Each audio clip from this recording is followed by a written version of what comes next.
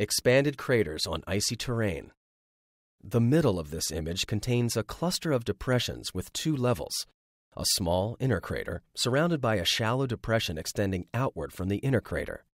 This image is located at 50 degrees north latitude, where shallow ice has been mapped by the Mars Odyssey spacecraft.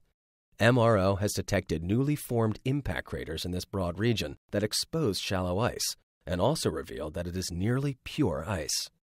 One interpretation of the expanded craters visible here is that a group of small impacts, probably secondary craters from a much larger primary crater, exposed the clean, shallow ice in this region. Once exposed, the ice is unstable and sublimates, or passes directly from ice to gas, and the shallow depressions could gradually expand.